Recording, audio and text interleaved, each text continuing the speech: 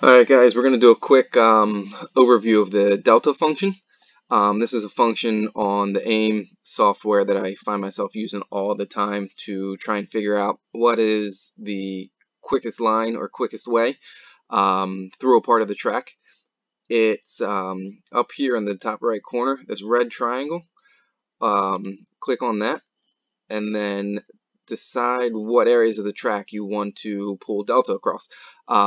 This is Pocono Raceway from a couple weeks ago. This area we're going to be looking at is this big curve right here. The black line, obviously I got held up or had to wait or got loose or something coming onto the back straight. So we're going to pull delta from right about where the lines diverge to where they connect again, right about up here. Let's see, I hit the delta, click where you want to start your delta, click where you want to stop your delta, and then over here in the bottom right you'll see the time differences. The red is our reference, which is our quickest lap, and as you can see the black line, which by looking at it you should tell is the slowest, a little over half a second slower, just from having to wait that little bit right here, carried the rest of the straightaway up to the shift point. Still a little bit slow, but it's kind of putting a number to it. Kind of makes you realize you can gain a half a second right there just by getting a better run onto a straightaway. There's a lot of discrepancies up here at the top of the peak. We'll go to here.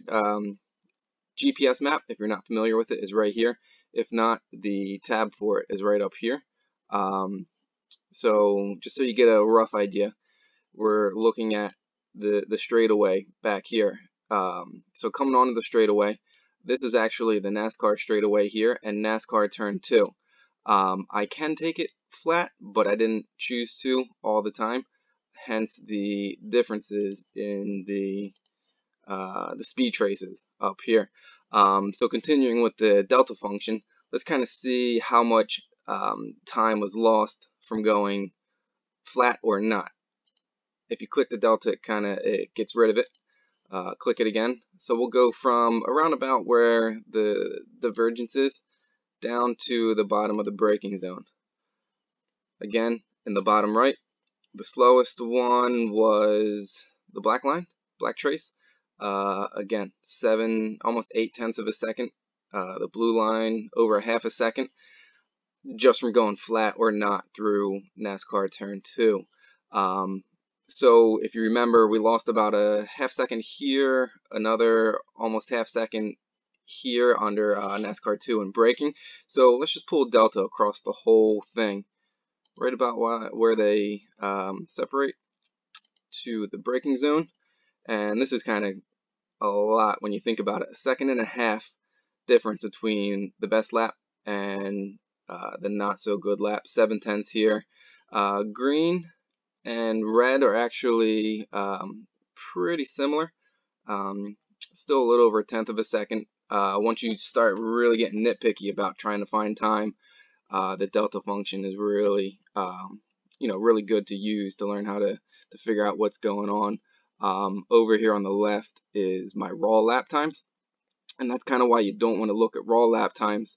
The green trace, even though it was one of the quicker ones, if you look, it was a second a lap slower than my reference lap.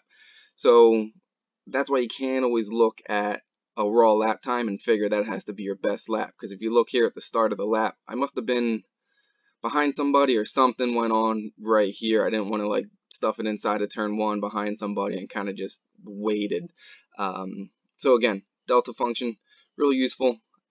Start clicking around, see what you come up with. Hope you like this video. If you have any other ideas or anything you want explained or need help with, just leave it in a comment below, and I'll try and make another video of that. Thanks.